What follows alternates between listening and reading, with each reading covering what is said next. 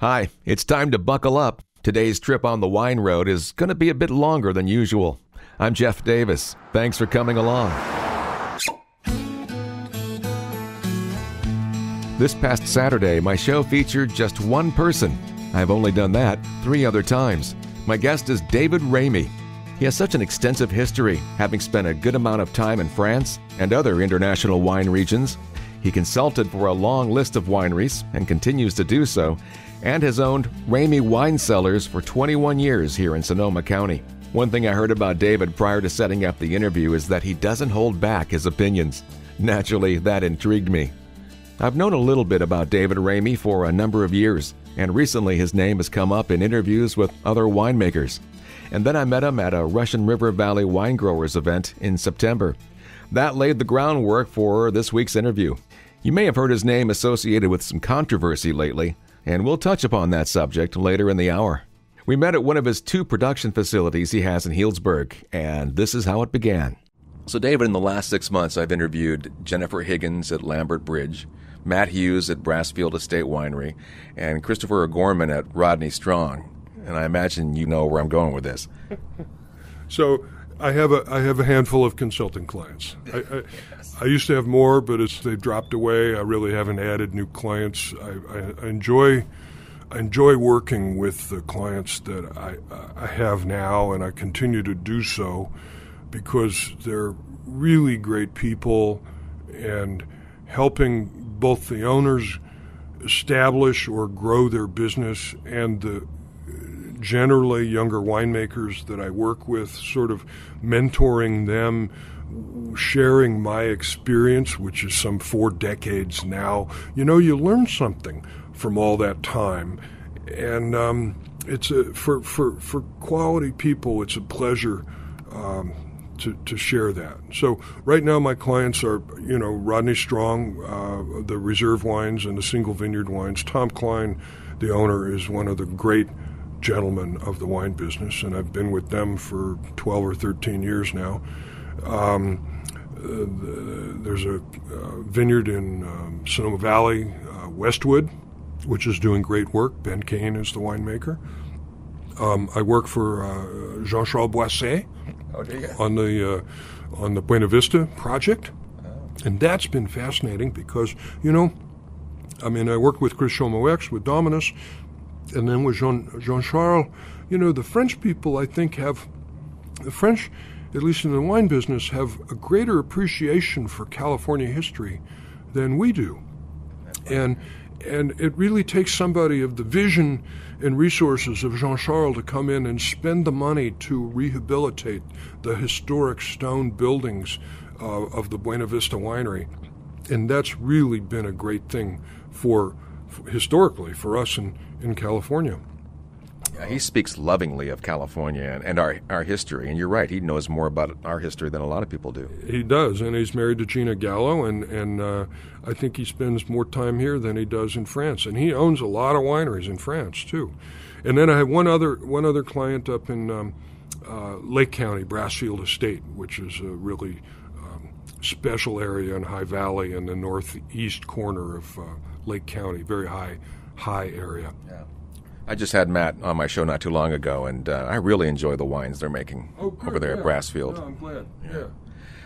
Yeah. Going back to your early days, I envy the opportunity you had to travel to France to learn their techniques, and you got to do so right out of UC Davis. Well, I knew that once I got the master's degree in enology, that once you get on the career merry-go-round, it's very hard to get off. And so I knew there was a window between finishing school and starting the career to do that. And honestly, for me, it was twofold. If I were going, the question was, did I work in Bordeaux or in Burgundy? Even in 1979, 78, 79, it was Chardonnay and Cabernet. Chardonnay and Cabernet were, they were the big grapes. And so I really wanted to learn where those grapes had been made for hundreds of years, because I thought they maybe might have learned something about doing so. And I think that was true. I ended up choosing Bordeaux, and in fact Pomerol, which was Merlot-based rather than Cabernet-based. But there's not as much difference as people want to think. But so partly I wanted to learn the classical techniques of making wine, developed over centuries in the old world, and apply them to California fruit. The other, like for example, fining, classical fining agents. In Bordeaux, it's egg white for red wine. And a lot of my younger colleagues are inexperienced with fining agents, classical fining agents. And so that was a tremendous learning experience. In case you're wondering, fining is the act of adding a product to wine to remove floating particles. They attract and bind or absorb the sediment, become heavy, and sink to the bottom of the wine as sediment. That leaves the wine clearer. But the other half was, and this is really quite serious actually, is that I really, it's an accident that we're born where we are, in the socioeconomic strata that we exist in, speaking the language that we do, being raised in whatever religion you happen to have been raised in.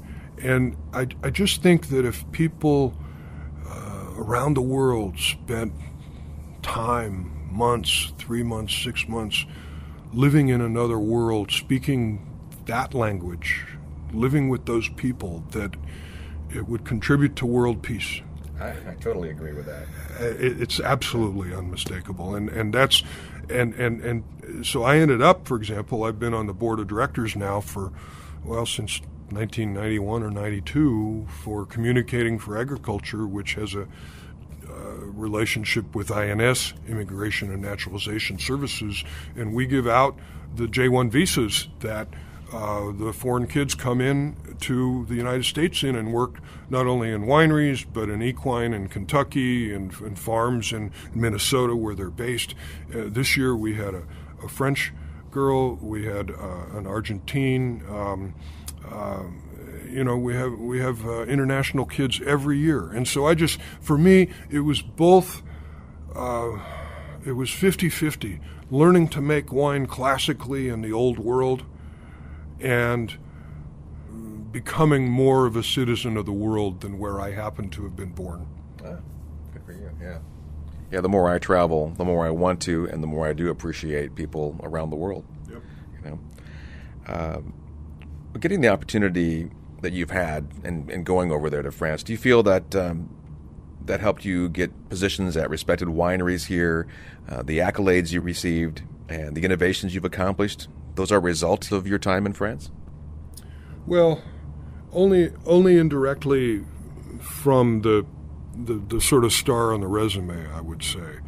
That may have got me the job, but I think in terms of the style and quality that I've made over the decades, that really has come, and it's a fundamental difference, Jeff. That really has come from becoming comfortable with letting nature make the wine rather than trying to drive it as an engineering project from the outside in. Our wines make themselves. Nature makes our wines from the inside out, and I think there's a subtle harmony and that comes from that I've carried through into the wines that I've made over the decades. Yeah, isn't there a French term, the hardest thing to do is nothing at all? Nothing at all. Yeah, exactly. That's and a lot of times young winemakers in particular want to poke and prod. It's a lot. It is. I mean, this is an analogy, an old analogy, but it's a lot like raising kids. And a lot of times, I mean, these days with helicopter parents, we're finding out that may not be the best way to do it. Let the kid go out and ride the bike around and crash a couple of times and get into a fight or two and find out, what the world's like a little bit. Sometimes nature pushes things along in a way that creates a stronger wine or a stronger child down the road. Yes, I'd say in retrospect, I'm proud of the scars on my knees and elbows, and I think I'm a better man for it. So I agree with those statements. After his early years in France, with a stop in Australia, David had the chance to work with some of the respected winemakers and wineries in Sonoma County and eventually Napa Valley. Well, when I left Muax in Pomerol and then I went to Australia, worked for Lindemans Caradoc, a large winery, I came back and I was fortunate to get the job as assistant winemaker to Zelma Long at Simi. You know, when I came out of Davis, the industry was really just getting off the ground, and all of my colleagues, and there were a bunch of us in 77, 78, 79 at Davis who had degrees in literature, as I did, political science, philosophy, psychology, history, and then we got out and we didn't want to become lawyers or get an MBA. MBA wasn't even hardly a thing back then, but and so we all ended up being artistically motivated to go to Davis and figure out how to make wine, and we were all passionate about it. But I knew that I didn't. All my colleagues got full charge winemaking jobs right away, which you could do then. You can't do now. You come out of Davis, you end up being a cellar worker for 3 or 4 years before you even get an assistant winemaker job. But in those days, you come out of Davis, you get a winemaker job right away. I didn't want that. I knew that I did not know how to make wine. So I wanted to work with Zelma, and that was a tremendous thing. We did, for almost 5 years, we did good work together. And and a great person to work with. And she, a tremendous person. Mostly what I learned really is I learned production management as opposed to winemaking. It's a little like the difference between managing a restaurant and being a chef. Being a chef is, okay, ingredients, plating, technique. Running a restaurant, you got to get the food from A to Z. So that was tremendous. And then I was asked to replace Mary Edwards at Matanzas Creek. So I got that building built and grew the brand some. And then Christian Muax had in mind that we would work together. He asked me back to Pomerol in '89, and so I went back, and my now wife and business partner, then fiancée Carla, went with me, and we were married over there in more or less in Pomerol, right bank, Montagne Saint-Emilion, and it wasn't time to work together, so I ended up taking a job at Chalk Hill. So for 6 years to the day, I helped really kind of establish Chalk Hill. And then Christian convinced me to come over and be the winemaker and effectively general manager at Dominus and be in charge of getting the building built. But that was the opportunity to start our own brand, because I said, but Christian, you don't make any white wine. And he said, well, you want to make a little Chardonnay on the side, that's okay. And so a light bulb went off. It's like, yeah, I know how to do that. I can do that. So I knew Larry Hyde from having bought his Semillon for the Matanzas Creek Sauvignon Blanc, and he found a little Chardonnay for me, and we started with 260 cases of Hyde Vineyard Chardonnay from the 1996 vintage. And at that time, you were making it for Dominus, which is in Napa Valley? Well, my job was with Dominus, but this was Ramey Wine Cellars. This was the beginning of Ramey Wine Cellars. So was Dominus still not making any Chardonnay then, or they weren't selling any? Never have, never will. Never have, never did, never will. No. It's So he was just throwing you a bone then, basically. Well, if you want to make some Chardonnay, go ahead, but exactly. leave me out of it. Yeah, so it wasn't for that. It was Ramey Wine Cellars. It was the beginning. In fact, we designed that label in 1997, and it has almost not changed ever since. 20 years later? 20 years, yeah. And then I met Leslie Rudd, and I agreed to go help him turn the Girard Winery into Rudd Estate. So after I got the building built at Dominus, I left and went over and helped Les, and grew the brand. And then we've been independent since '02, really, whatever that is, 15 years, I guess. Well, it's certainly good to get that experience under your belt. And well, you could joke that I made my mistakes on other people's nickels, but I did some good work too. So yes, well, you certainly built up a lot of those brands. Right time, right place. You craft a few varietals, but Chardonnay seems to be your muse. Well, we between Simi, Matanzas Creek, and Chalk Hill, I'd probably made more Chardonnay than anything else. And then for Ramey, we started with Chardonnay because I couldn't compete with the Cabernet with Dominus. So for 5 years before we added Cabernet, we just made Chardonnay. And we do make more Chardonnay than anything else. And yeah, I would say people think of us for Chardonnay. And then of course, as we located in Healdsburg, which is sort of full circle coming back home, here we are in the Russian River Valley, and then we bought our property in Russian River. So we probably make more Chardonnay than anything else. So there is a natural association there. Yeah, we're about a mile from Simi? Right where we maybe 2 miles right now. Yeah, it's definitely full circle. Yeah. Well, you like to make wines that are fully ripened, I read, and fully ripened grapes tend to lean to being very fruit forward and sometimes, as they used to call it, fruit bombs. But your wines are not like that. They're still very well balanced. As there's been a fashion over the last 15 years for fruit bomb wines, we've always sort of stuck to the middle path.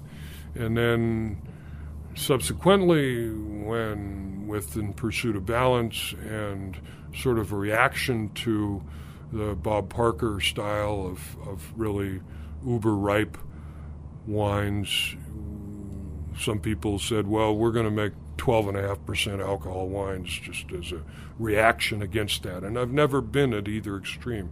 We've always sort of hewed to the middle ground. What's your alcohol level usually like?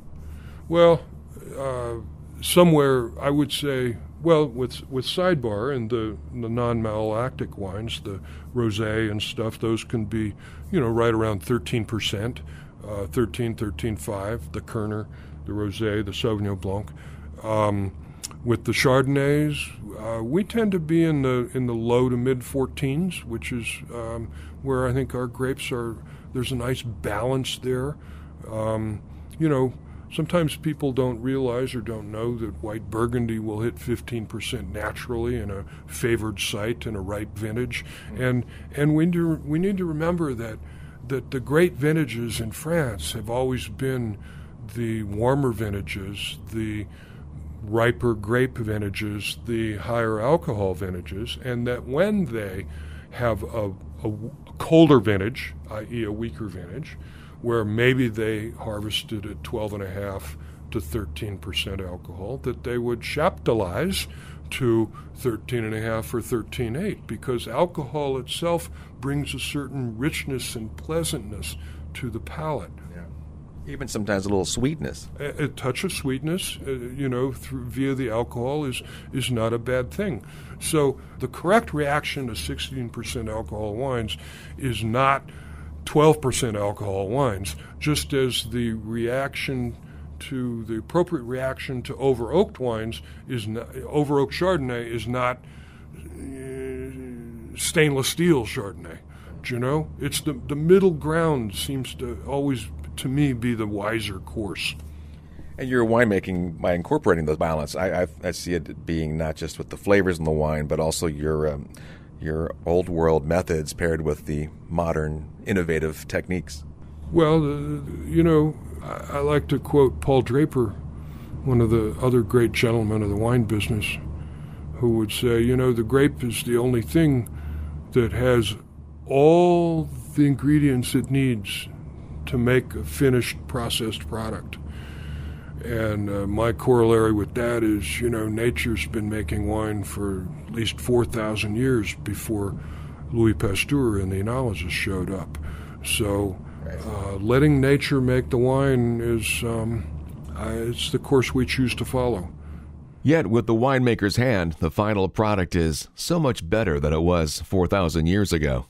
And where the grapes are grown also makes a difference. So I asked David about the importance of terroir, that is, the vineyard soil, location, and climate in which the grapes are grown, compared to the efforts the winemaker contributes. Well, both. Let's go to tomatoes.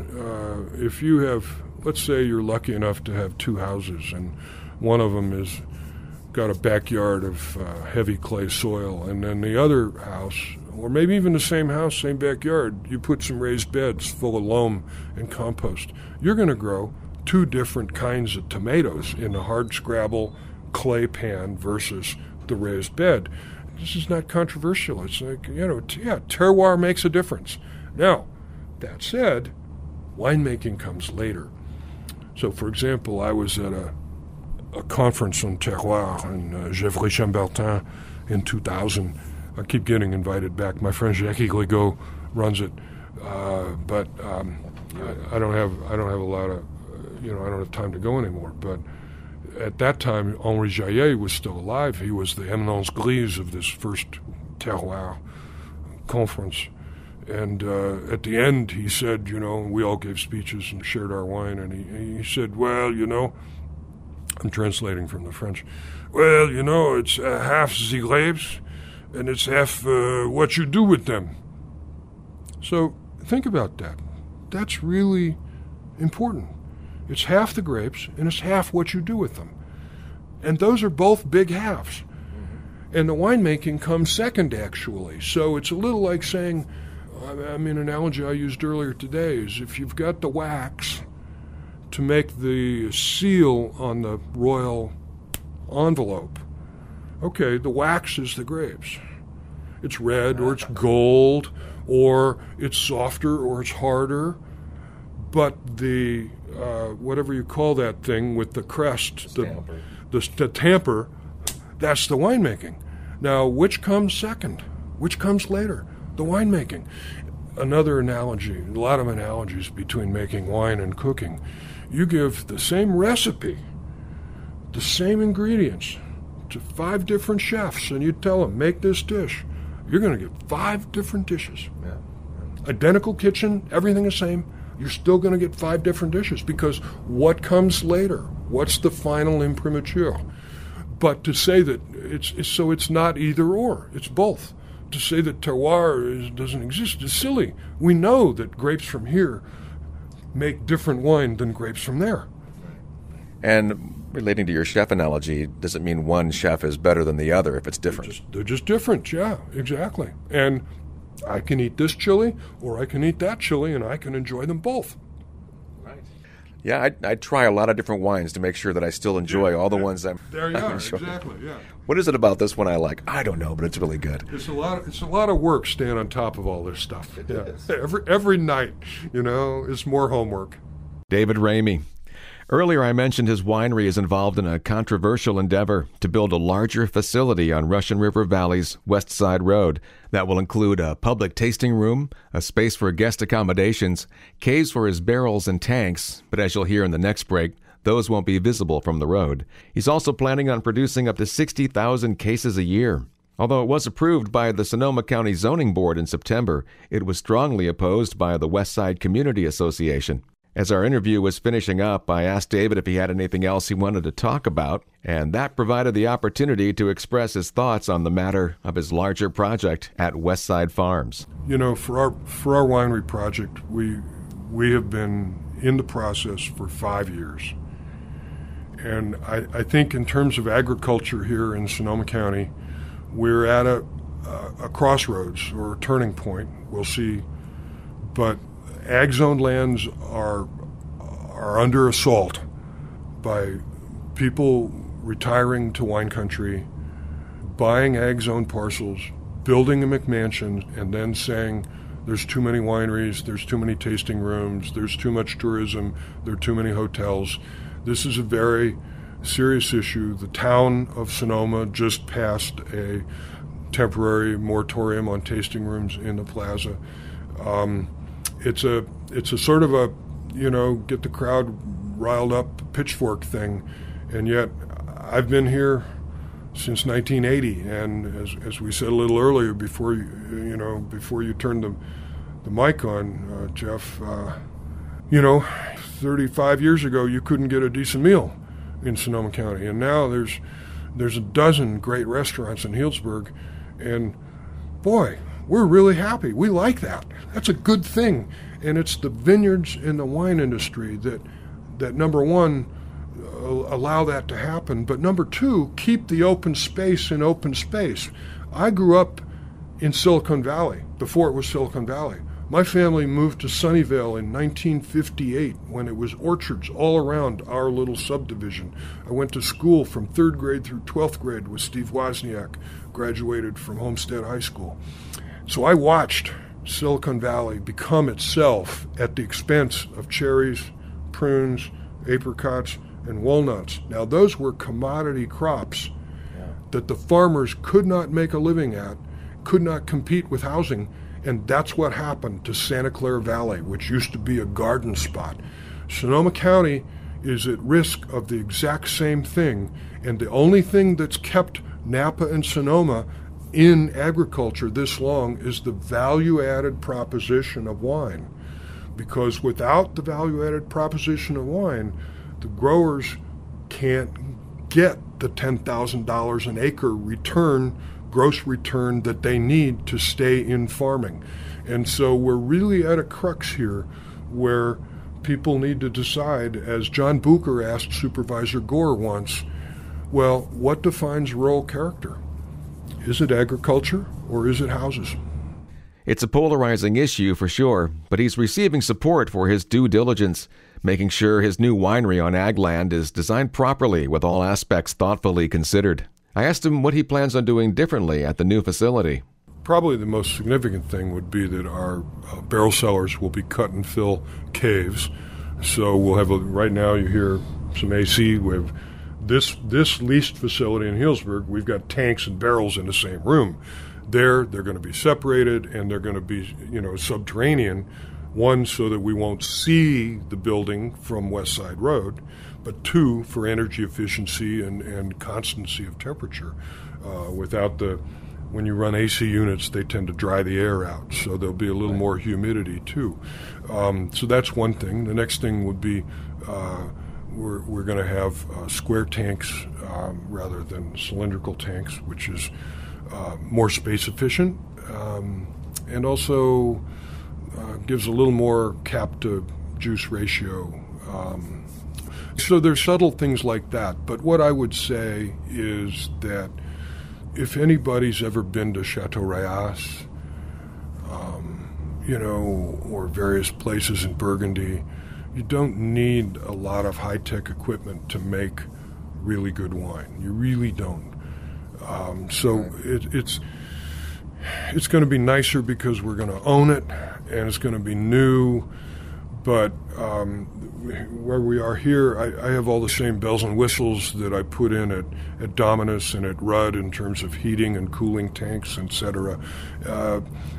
Technology doesn't make wine. We don't have computer-driven temperature monitoring and control in our fermentations. It just doesn't matter, because if you talk to one winemaker, he's going to say, well, I let it get really hot, I ferment at 92 max, 92 Fahrenheit. And then somebody else will say, no, I ferment at 86.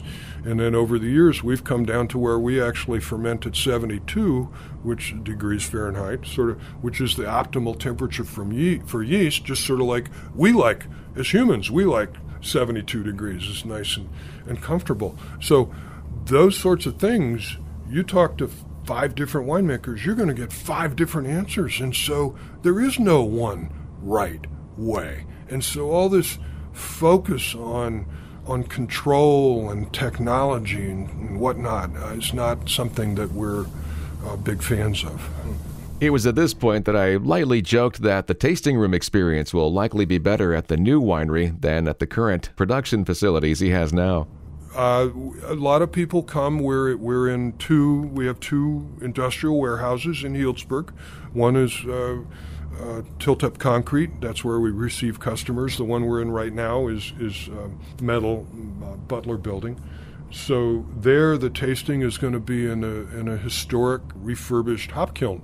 There's only, I think, 8 remaining on on the north coast. Hop Kiln Winery is 1 mile up the street. That's one. The Martinellis have one.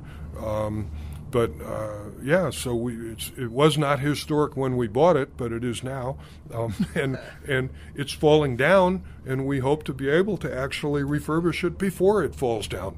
Yeah, I can picture that building, and it's not in good shape. It is not in good shape. Yeah, it was built in 1948-49, and so anything over 50 years old is subject to historic designation, which we went before the Landmarks Commission, and they decided and said, okay, all right, that's the way it is, fine. Well, yeah, if you can refurbish that, it'll be a wonderful piece for the property. It should be, yeah. David Ramey of Ramey Wine Cellars. I'm interested to see what that property will look like once they get past any remaining hurdles and it's completed. It was a pleasure to talk with David and taste his wine. He has Ramey Cellars with a good selection of Chardonnay, Pinot Noir, and Syrah. He also has a brand called Sidebar, which features a crisp, enjoyable Sauvignon Blanc and a Zinfandel. And though it's about 78% Zin, if I remember correctly, it has about 13 other varieties making up the other 22% or so. I wish David and his family continued success. If you're still listening, hey, thanks for hanging through the entire podcast. This was a long one. If you don't mind, give me one more minute to hear and consider this request. If you're like me, you enjoy a number of podcasts. Some of my favorites are produced by Radiotopia and released by PRX. Recently, all of their podcasts participated in a fundraising, and that's essentially what I'm doing as a member of Patreon. If you go to patreon.com/onthewineroad, you'll see a video I produced explaining how it works. For as little as $5 a month, you can join my wine community and ensure that I can continue producing interviews with the industry's fascinating people. Most of us in this competitive podcast world don't get paid for our time. And believe me, traveling each week to record these interviews takes a lot of time. When you have a moment, look up patreon.com. That's patreon.com/onthewineroad. Thank you. I appreciate your consideration. And I look forward to sharing more stories with you again very soon here on The Wine Road.